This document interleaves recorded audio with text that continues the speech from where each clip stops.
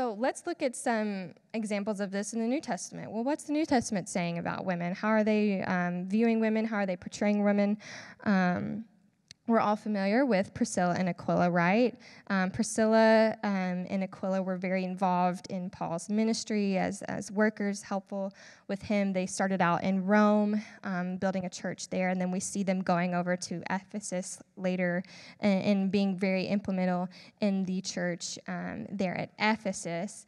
And so we have these two characters that are mentioned quite frequently in Scripture, and we always see them mentioned together, Priscilla and Aquila. And what's unique here is that in several of these verses, you have that very thing. Priscilla mentioned first, and then Aquila, which is kind of unique in Paul's writing and is just a cool point that's going on here, that he would mention a woman before a man, not necessarily meaning that a woman had more authority than the man, but just like the fact of, well, Priscilla isn't defined by her relationship to Aquila. It's just Priscilla and Aquila. They're two human beings that are helping out, right?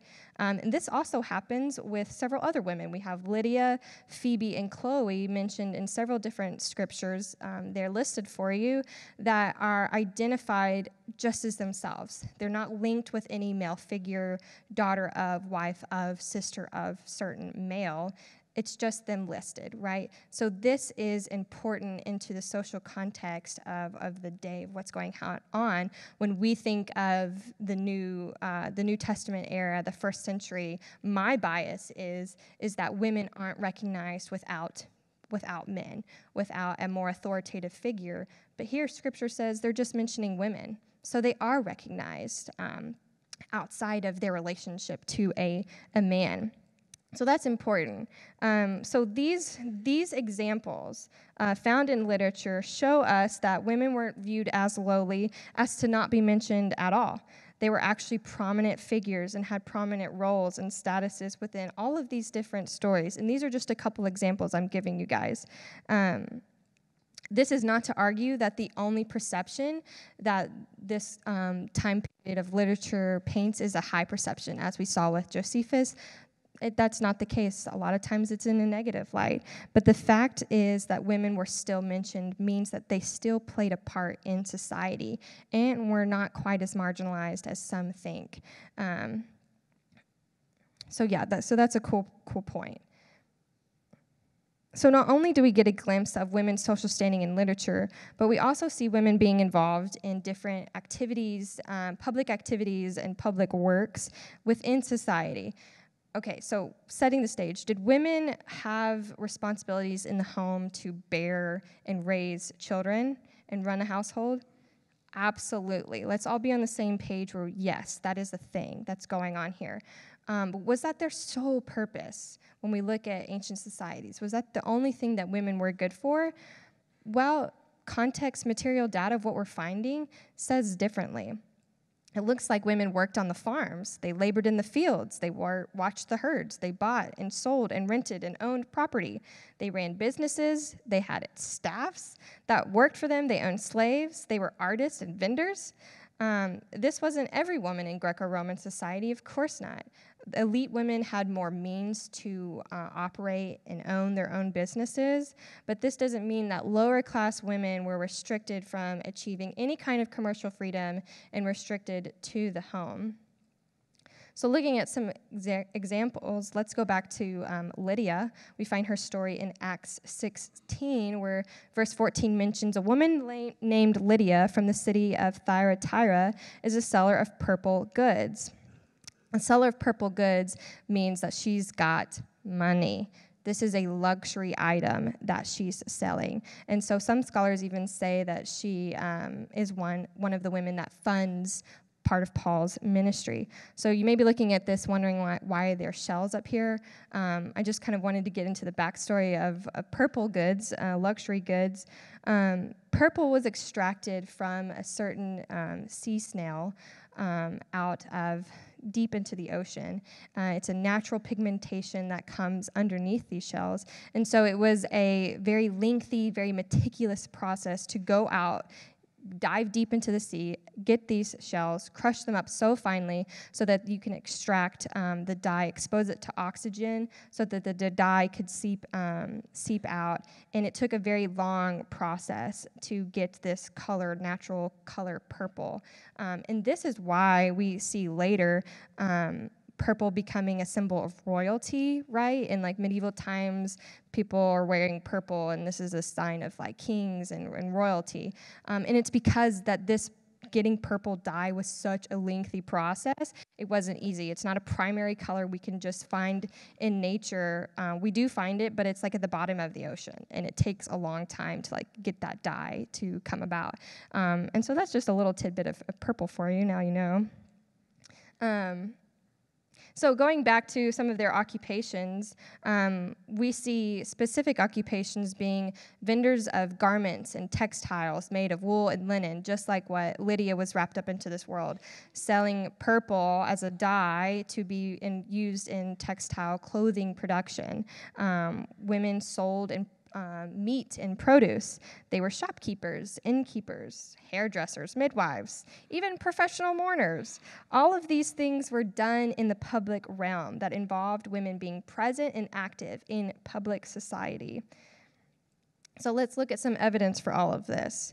Here is a relief carving showing a woman in the marketplace at her shop owned probably by her family, and she's selling some produce and some meat. You can see some chickens hanging up back there, meat to local vendors in the marketplace. We also have examples of hairdressers, as I mentioned. This is a first century marble relief found on a funerary sarcophagi. We have here the setup of women doing hair, and most likely what's going on in this context is what we have lower class women performing this job on women of elite status that actually like pay money for people to come in to do their hair.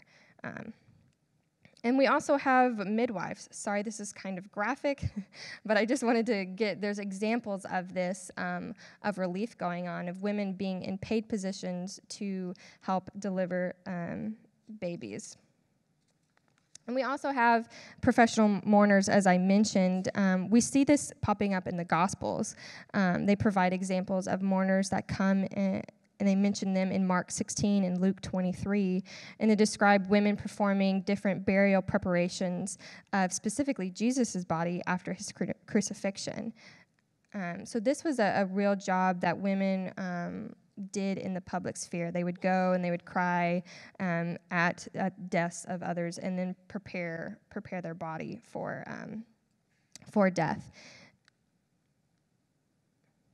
So it's important to know that a woman's social position was not derived from her specific profession, but rather was resultant from the manner in which she performed her work. This is essential when we are looking at and interpreting ancient history and what's going on. This is different from men who derived their social esteem from their work, not the manner in which they did their work.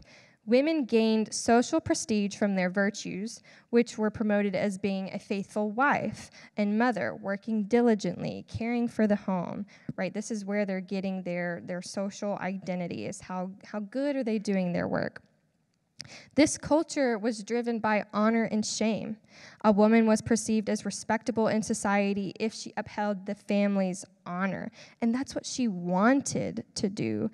This is very, very different from our Western individualistic society that says it's okay to do what's good for you. We're very self-centered in our modern Western society. We don't really think about the family unit as a whole in a lot of cases. We do what we want to do. This is so different from what's going on in Eastern context in the first century. They're not thinking about themselves on an individual level. They're thinking about the family unit and what brings honor to that. So this idea of honor in society carried over in the domestic space as jobs that women partook in public served as a means of sustaining the family. So this oftentimes looked like women the products and produce that they are selling in the marketplace, was grown up at their house, or the textiles, clothing products that they're selling in the market, they made at home. And it looks like men and women at the home working together to make these things to sell them in the public space. So he's working the fields, she's picking up the produce behind it, she's harvesting, she's going and do these things. It's very much family unit working together on the home front and in the public space of running the marketplace. So now let's turn and look at women's participation in Christian communities. What can we say here? Women were highly, highly involved, as we've seen, in Jesus' ministry and in the establishment of the early church. In fact, a lot of women were the financial contributors to Jesus' ministry. Luke 8 describes a group that's traveling with Jesus as he preached throughout the villages, and he specifically mentions two women. The verse says, Joanna, wife of Chuza, Herod's household manager, and Susanna, and many others who provided for them out of their means, meaning these women had money. Okay, they're the ones that are funding what's going on here, funding Jesus' ministry. And there's been a lot of research done on Joanna specifically, trying to find out, okay, who really is she? Mentioned she's the wife of Chuza, who is Herod, meaning Herod, the great here, his household manager. Actually, I think that's wrong. I think it's Herod Philip, one of those. But anyways, you get the setting. It's the ruler Herod here going on. So she's known in society. She's a bigwig, and she's in this studying and providing funding for Jesus' ministry. And then we see women had significant roles in Jesus' life. We have Mary, the mother of Jesus, who is recorded in Luke as being the first to hear of the coming Messiah. She's the first one to hear this news that there's a Messiah coming. That's pretty significant. And then in Mark 16 recounts that women, Mary Magdalene, Mary, mother of Jesus, and Salome were the first to discover the empty tomb and were charged with reporting this news to the disciples. I'm sorry, what? A group of women are the first to see the risen Messiah? Yeah, that's huge, right? That's a big deal. And they're charged with taking it and reporting this news back to the disciples. That's pretty significant. If they were nobodies in society, would that be taking place? And we all know the story. Peter's Peter. He doesn't believe them. He's like, I'm going to go see for myself. But I think he would have done that either way if it were women or men recounting the story. So that just gives us a little bit of insight. The New Testament also described the role of women who are working with the apostles. We see specific examples including Lydia, like I mentioned, Priscilla, Phoebe, the mother of Rufus, Chloe, and Lois, and Eunice, who are all fellow workers with Paul. Scripture describes them as evangelists and teachers and women whose homes hosted churches. These women definitely had positions within society. Some scholars believe that Christianity led to more public participation, as Paul's teaching recommended celibacy over sexuality, and therefore opposing the importance of marriage and procreation. So this is an argument that some scholars take and even stretch to say that Christianity in this setting was even more freeing for women at times, that gave them the freedom to, you don't have to get married in order to make it in society. If you want to be abstinent and focus on your faith and dedicate your life to the Lord, good for you, go do that. If you can't, hold out, by all means, get married. And Paul, we see that Paul's not just addressing men here when he's saying that, he's also addressing women, which sheds light onto, okay, yeah, they had some standing in society to be able to hear that and take that from Paul. So with all of that being said, we've examined the perceptions of women that were held in literature and seen in records and material remains of their participation in public society. Let's look at a different avenue to help round out women's position in the Greco-Roman world. So what was legal activity like for women? Were they involved at all? What's going on here? One archive that was found sheds light on this. It's called the Babbatha Archive that was found in the Cave of Letters. This archive is a set of documents that was found along with several other artifacts and skeletons by a team led by an archaeologist named Yigal Yadin. As I mentioned, in the Cave of Letters, which is located in the Wadi Nahal Hever near the Dead Sea. So we have a map up here showing the Dead Sea. We've got Jerusalem up there to the northwest, and then going along the Dead Sea. If any of you have been to Israel, Nahal Hever is just south of En Gedi and a little bit north of Masada. And so we have a cave here that found some archives in, some evidence in. The documents were hidden in the cave for protection from the events of the Bar Kokhba revolts that were happening around 132 CE as the Jews were hiding out from being slaughtered from the Romans at this time. So here's a picture of the actual caves. If any of you are into rock climbing, archaeology is the job for you. You can get up there and go get these caves out, get the archives out of these caves. So we have here's a picture of the actual, the document showing this archive included 35 documents spanning a time of 30 years. So all of these documents record legal acts such as the sales and loans, deposits, gift and marriage contracts. They reveal a lot specifically about Babbatha and her transactions within her family unit. So we got within this disputes of guardianship, succession and ownership and property, the repayment of debt after the death of both of her husbands. She was married twice. And they show the protection of rights of women, the protection of women's rights that they possessed based on the death of their husband. So in the archive, we found a statement written by Judah, Babbatha's second husband, and he writes, "If I should go to my eternal home before you, you will reside and continue to be provided for from my house and from my properties until the time that my heirs will agree to give you the silver of your ketubah or your dowry." So this reveals that she was protected, or her financial welfare was protected until her dowry could have been repaid. Babbatha, the archive mentions, was present at the court upon drawing up of this contract, and so she's here having a say in these legal documents. So women were not out of the picture in these types of contexts. They were very much involved, very much had a say. They may have not been the one that actually signs the line saying, "I, Babbatha, agree to all of this." They had somebody signing for her, but she was there giving consent and permission. "Yeah, I agree. I understand all of these things. You can sign for me." So this is just a good example of what women's dealings with legal activity from this time period. Okay, so why does any of this matter? Why does all of this data that I just dumped on you matter?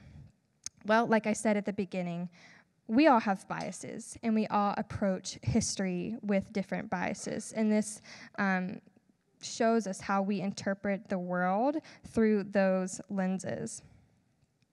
If we're going to be reading into ancient history, or we are going to read into ancient history what we want to see, if we keep those lenses on, right? If we keep those biases on, then it's just going to be what we want from history, right? We need at least be aware that these biases do exist.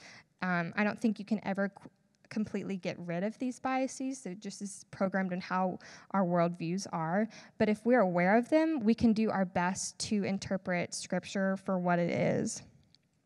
So what's our goal? Like I said at the beginning, as biblical scholars, as historians, as archaeologists, our goal is exegesis. We want to take the text, we want to take history for what it is. That's it. No more than that. We do not want eisegesis. We don't want to read into the text and make it what we want it to be. That's the point that we get when we study history, when we study Scripture as archaeologists. I cannot dig up out of the ground, and make it what I want it to be. It's there. It's factual. It is what it is. And I have to just ride with that, whether I want it to be that or not. So for example, doing this paper or this presentation is based off a paper I wrote 2 years ago. And I started the paper with the bias that women weren't really significant in the first century realm. And then as I ended up writing the paper, I had the bias of, no, women were of equal standing with men. And I realized that's wrong because that's what I wanted it to be. I wanted it to say that women had equal social standing with men during this time because of my personal agenda here. So some concluding thoughts about women in the first century or Greco-Roman world of this time. Women were perceived highly and mentioned favorably by writers of literature. They had jobs in the marketplace and in the public sphere. Within the Christian context, they were actively involved in their communities. And women played a role and had a role in legal activity that was happening during this time. So some concluding thoughts. After examining the textual textual data and material data, we can answer some questions. Were women in the Greco-Roman world marginalized, off to the sidelines, not existent? No, they were not. Were women in the Greco-Roman world on equal social standing with men? No, they were not. Did women in the Greco-Roman world have a standing in society? Yeah, I think it's safe to say, yeah, they did. They were there, they were present, they were recognized, they weren't pushed off to the side, but that doesn't mean that they were equal to men at this time period. That's all I have for you guys today. Thank you so much.